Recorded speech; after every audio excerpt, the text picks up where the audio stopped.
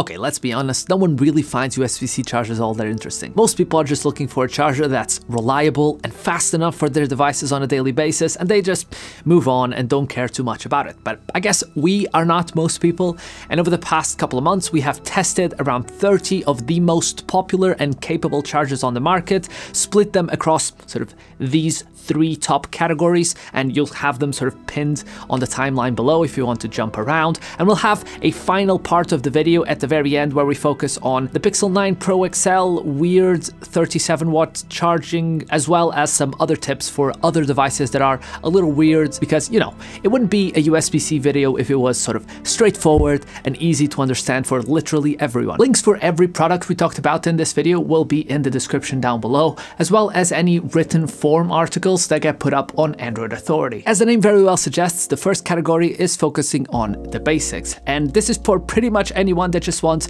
a charger that's small, powerful enough to charge most small devices, only one at a time, without breaking the bank. For that, our pick is the Anker Nano 30W. Now, sure, you can find cheaper options that offer a variety of compromises, anything from being physically larger and lacking USB-C power delivery, but the Nano 30W has all the essentials to punch in way above what it looks like. It costs right around the $24 mark, and for that, you can charge most phones, tablets, and even some thin and light laptops at close to their maximum speed. For example, the S23 Ultra can charge at up to 43 watts, but that's only true for a short burst in ideal conditions. Quite quickly, it will drop to around 35 watts, and the Nano 30W can give it 28 watts of juice, which results in only a 10-minute longer 0 to 100 charge time at 1 hour and 14 minutes. But maybe you want a little bit more. Maybe you want a charger that's a jack of all trades. Maybe you're willing to spend a little bit more money to get a better and step up your charging experience, and for that, we recommend the Anker Prime 67W with an honorable mention to the Ugreen 65W Nexode Pro. They're both really compact and feel substantial in a good way, but the Anker has the collapsible prongs that we really enjoy for this particular form factor. They both have good USB PPS support and USB power delivery support, so anything from phones, Nintendo Switches, and Steam Decks are no problem for these guys. Both of them come with 2 USB-C ports and 1 USB-A port, meaning that if you plan on traveling with either of these to charge, say, a phone, a tablet, and a watch at the same time, you will not be disappointed. If you're just using a single device, that will get you the full 65 watts out of the USB-C port, so you can charge most smartphones at their maximum speed, and of course, this will cover even more laptops. And if you're wondering why we ended up preferring the Anker to the Ugreen, was because the collapsible prongs are a pretty big deal, and the efficiency is substantially better on the Anker, making this guy run hotter and consume more power to charge your devices slower, which in my book is always a losing combination. And all of this brings us to my favorite category, the Beast. Is pretty much where you come if you want to live the USB-C dream, and if you want a charger that's actually gonna charge everything and no questions asked, you just plug it in and it will work.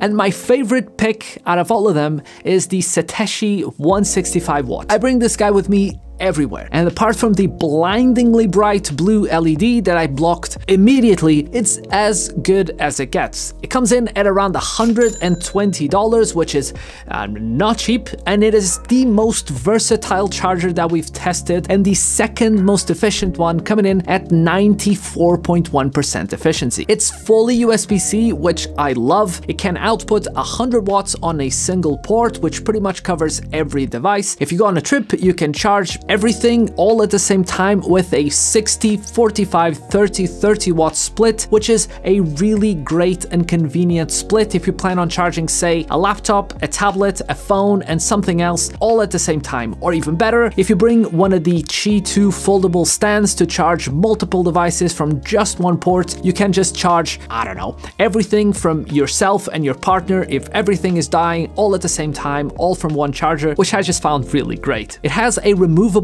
cable design, which can help you bring the charger closer to you without the need of multiple long USB-C cables. And if you're in the US, you don't have to deal with the charger being too heavy and removing itself from the wall outlet, which certain models have done in the past. Oh, and if you're traveling, I just found it super convenient to just get a different figure 8 cable and replace it and have a native sort of cable and charger without having to deal with wall adapters. Our runner-up is the Anker Prime 100W. It's a more compact and more affordable charger coming in at $85. It also has a 100-watt output of a single port and good efficiency values at 92.8%. For charging multiple devices, it's simply not as powerful, but more than enough for a lot of people with a 65-35 watt split between the USB-C ports. Anker's charger lineup is definitely confusing.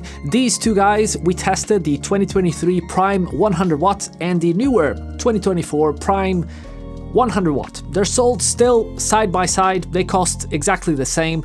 They look very similar, and the newer one is worse in all the tests that we did. It lacks a mode that splits the power better with 76 watt and one device in the USB-A port, but that's kind of situational at best. But the efficiency on our unit is 2% worse, which I found to be a pretty big drop for something that should be at least the same or better. And the same sort of difference was found on the newer charging stations. They still are pretty good and they're still very efficient at 92-point-something%. I'll put the values on screen, but they aren't as efficient as the older models that we tested, which I found definitely interesting. And the king of all efficiency that we tested, the desktop 240-watt charger, that was still the best at 94.7%. We reached out to Anker for a comment and we still haven't heard back, but if we do, we'll put something on the website and on the comments, or maybe even on the video. Our final two honorable mentions go to the Basius Gen 3 Pro desktop charger.